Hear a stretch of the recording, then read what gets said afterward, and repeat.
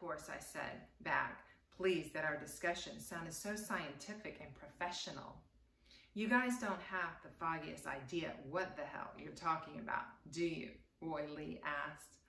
Despite his statements to the contrary, after the mule barn incident, Roy Lee was still with us. Quentin scowled at him, but I laughed at Roy Lee's insight. He was right. We launched again the following weekend. I had wet the potassium nitrate and sugar mix and packed it inside a standard casement. A new member of the BCMA joined us. His name was Billy, a boy in our class who lived up Snake Root Hollow. Other boys occasionally expressed an interest in joining us, but Billy was the first one who took it upon himself to persist in asking. I was glad to have him. Billy was a good runner, which, considering the range we hoped to attain, I thought we might need to help us find our rockets. He was also smart, smarter than me, if his grades were any evidence. Billy's dad had been cut off in 1957, but had stuck around by claiming an old shack above where the colored people lived in Snake Root.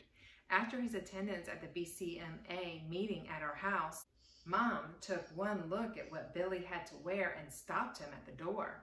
She drew him aside and then took him to my closet and threw open the door. Billy staggered to Roy Lee's car, weighted down with pants and shirts.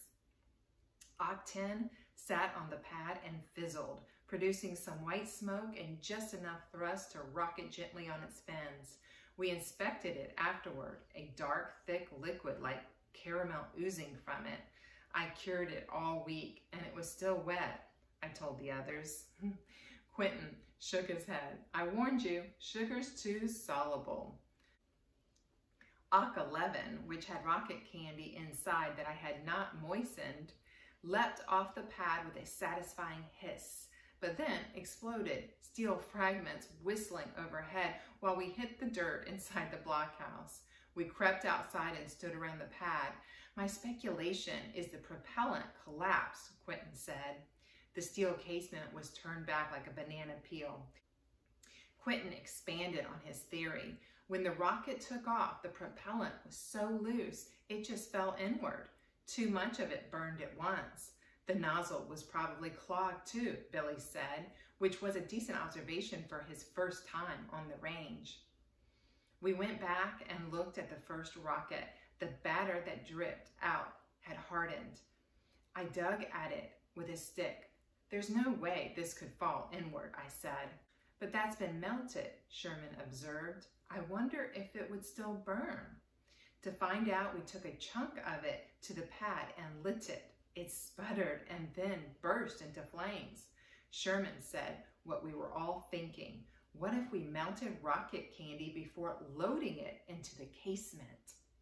For the first time since we began building our rockets, I hesitated. I don't know, boys, I said.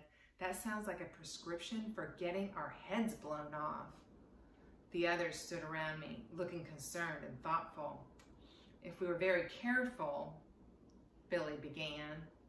Melted just a little bit at a time, Sherman added. Look, it's me who would have to do it, I said, and I think it's just going to blow up in my face. We'll help you, Roy Lee said. I'll build us protective masks with shields and everything, Odell said, his eyes wide with the concept of it. No, I said, it would be crazy. We stood around in a circle kicking at the slack. I still say we do it, Roy Lee said, quietly. What do you think, Quentin? I asked. Quentin shrugged. This one's your call, Sonny. It is a step in the unknown, I'll warrant, but damn, it would be a fantastic propellant, I'm sure of it.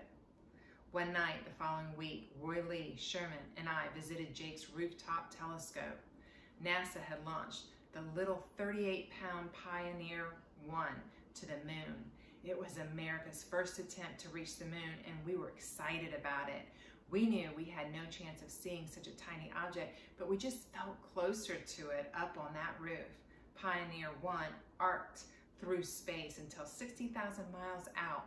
Not quite 1/4 of the way, it lost momentum and dropped back, burning up in the Earth's atmosphere. The newspapers called Pioneer 1 a failure, but it wasn't. Not for us coal miners' sons on top of the Coalwood Clubhouse.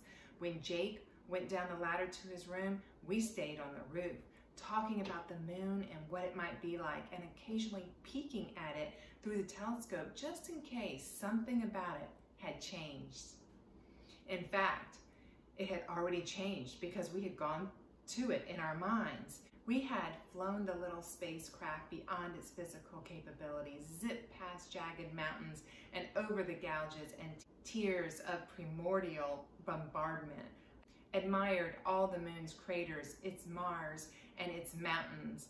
Someday, I was convinced we would go there, not just mankind, but us, the boys on that roof.